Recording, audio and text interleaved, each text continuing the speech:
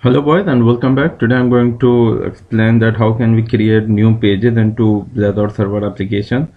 This is a simple Blazor server app. I created this application using Blazor server template. So now let me show you by running it the existing behavior. These are the default pages that will appear right over here. Home, counter, fetch data. Okay, here is the functionality inside counter that on clicking of this button there's an increment of 1 on this string variable. So what I want to add one more page inside this application, and to do that what I'll do, I will expand this pages menu over here, and I will add, right click and add on new item, and I will add a Blazor component. You will notice here there are other things, Blazor pages, but it has extension of CSHTML. No, I will add Blazor component, and make sure your component should have name with capital letter.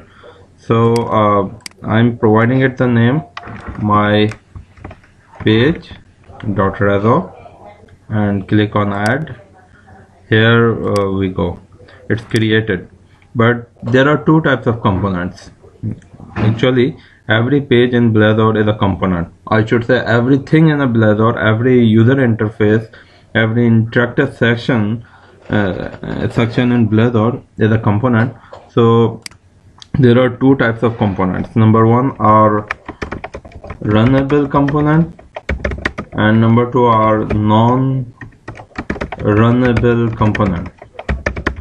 Okay, sorry for my spelling mistake over here. Okay, we have two types of components, runnable and non-runnable. To make it a runnable component so that we can reference it from the URL, we will add a page directive from here, page, and inside the directive I will write new page. Okay, it can go in a small letter as well. Okay, if you go into other pages like index, you will notice it has a just slash. That means it will be referenced from the root. If you open the counter, you have counter. Okay, so let's change it to slash new page. Okay, we have added a new page, a new component, a runnable component into our application. But when I will hit the run button, I can surely access my page directly from the URL slash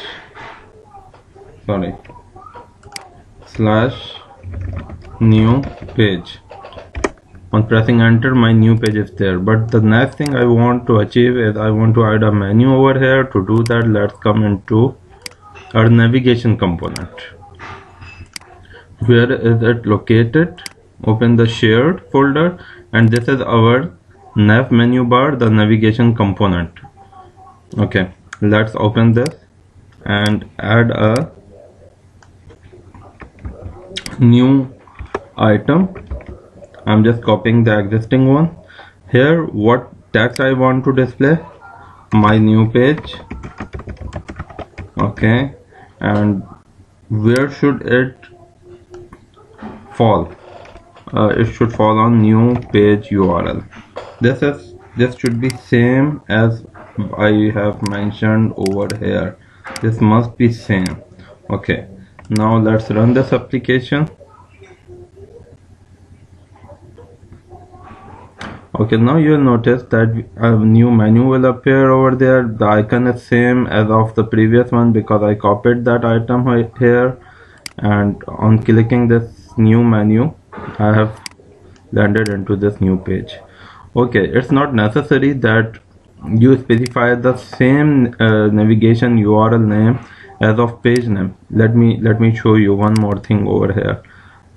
It is possible for you to change this name. Okay, for example, our new page, but to reference it on that location, I'll also have to change our new page. Okay, that's okay. If the name of this page is mypage.Blazor, doesn't matter.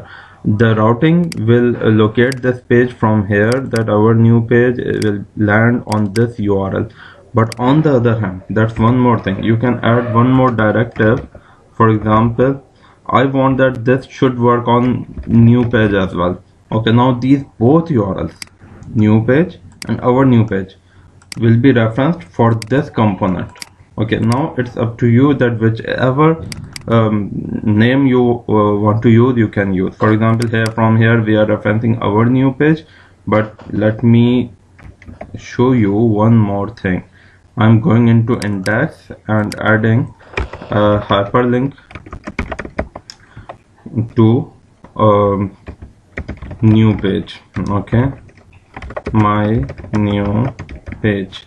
Now our navigation is linked to our new page URL, my index is linked to new page, but both URLs will land you on the same page, my page. Okay, let's run this application and check the behavior.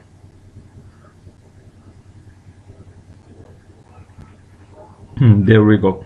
If I click over here, I have landed onto my page with URL our new page. Okay, now come into home. Here is a link, my new page. Okay, the same page appeared but with URL new page, and that's just because we mentioned with the page directive. This is known as page directive, that these both URLs can be used for routing mechanism to land the request onto this page. So that's it for the session. Thank you very much.